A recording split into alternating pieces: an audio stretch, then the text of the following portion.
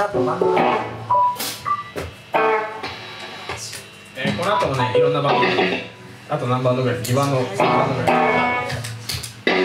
あるんで、ぜひ続けてみてください。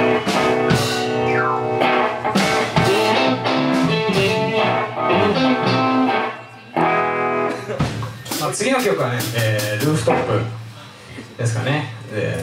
やってる初期のロックンロール曲をセルフカバーしたみたいなね曲をやりたいと思います。キーボードも加えて、ちゃんとした編成でね、割といつもやってるやつ、割と毎回やってる定番っちゃ定番、はい、そういう曲です。